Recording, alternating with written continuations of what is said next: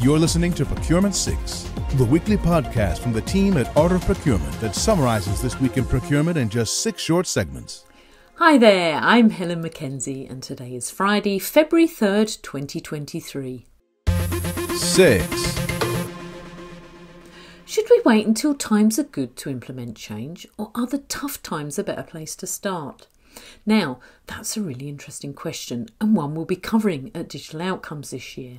I'm looking forward to hosting a session with Lee Lutan from Upstream where we'll be considering the importance of automating procurement in times like these.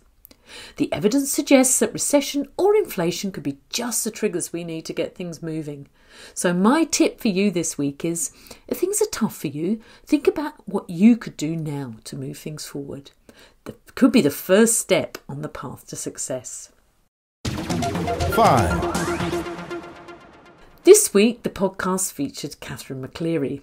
Now, Catherine's a long-time friend of Art of Procurement and a marketing expert with significant experience working with procurement services and SaaS companies. Catherine joined Philip Eidson to discuss the topic of procurement's brand. Do we need a bit of branding in procurement? Increasingly, the answer is yes. The section I've chosen for you today is where Phil and Catherine consider scaling the brand and why that's important. Because as we think about scaling brand across a procurement organization, across everybody who works within that organization, how important is consistency across team members in how they interact with stakeholders, and what are some of the things that you can do to help drive consistency in those whether it's messaging, whether it's the look and the feel, whether it's the approach, everything that goes into creating an experience. Wow, you're really pinpointing what I've been working on in the last couple of weeks is the scalability of a brand.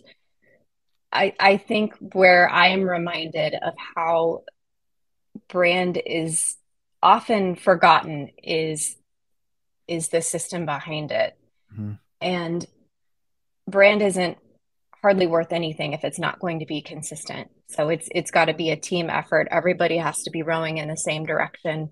If you have a mission statement for procurement that gets misconstrued or is not the same when you speak to 3 different people in the department, and everybody's working on their stakeholders, and the communication gets received differently, or maybe somebody isn't into it, or whatever it happens to be, then you're kind of back at square one, and then your perception is going to suffer because not everybody's on the same page. So figuring out a shared narrative and creating formal documents and creating what we like to call a style guide, and making sure that everyone knows where to find it, how to use it, and take the time to train your team on how to speak about procurement, how, like, the words that you use. Part of one of my favorite exercises is understanding the language of a rebrand. We say this, we don't say that. We say partner, we don't say vendor. I know that's one of your brand rules. Right.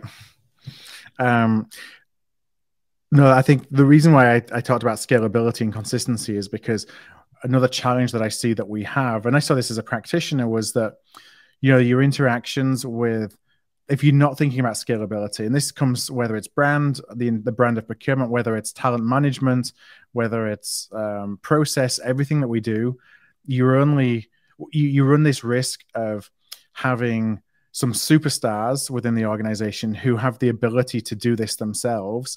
And so because they have the ability to do it themselves, they've built a really good they've built a really good relationship with procurement, and they're driving a positive perception of procurement.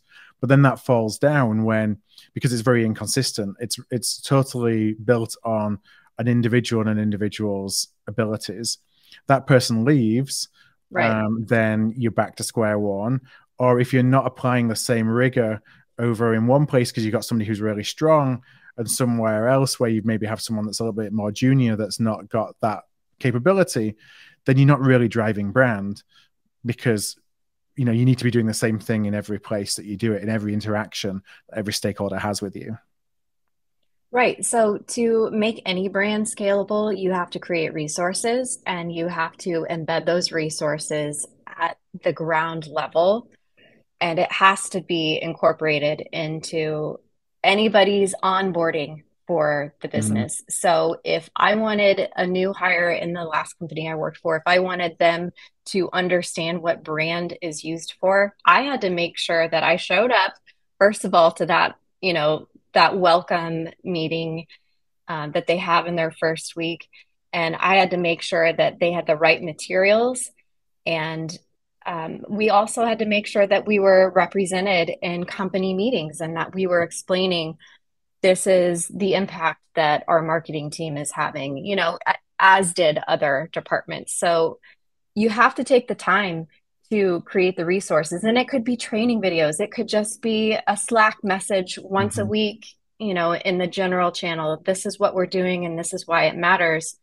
And using your verbiage and repeating your values and tying that to the same values that is, the company uses and their mission. And, so making sure that you're visible is a great way to ensure that your brand lives on beyond your time on Yeah. that team. Everybody has to be rowing in the same direction. Sounds like a great way to set things up for success. 4. Sometimes that to-do list is a bit overwhelming, isn't it? There's so much to do. Where will I start? It can be hard to see the big picture sometimes, particularly when there's a lot on the agenda. So I loved Daniel Opong's advice on the Sourcing Hero podcast this week. Just because you can't do everything doesn't mean you can't do anything.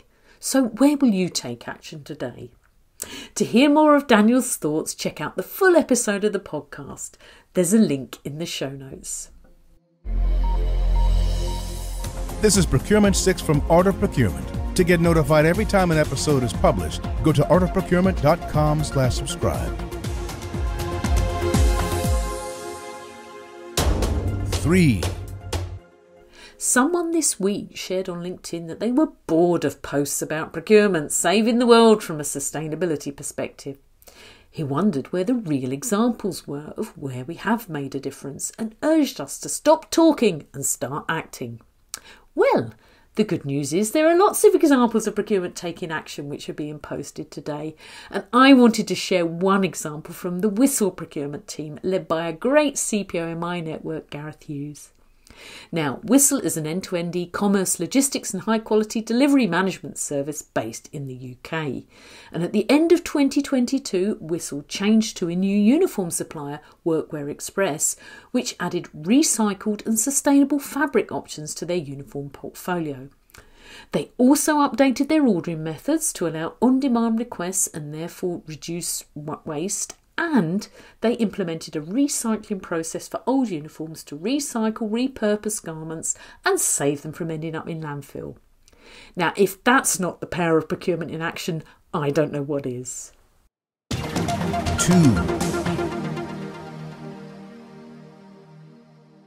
Staying with sustainability, I saw some really encouraging news this week about the tipping point.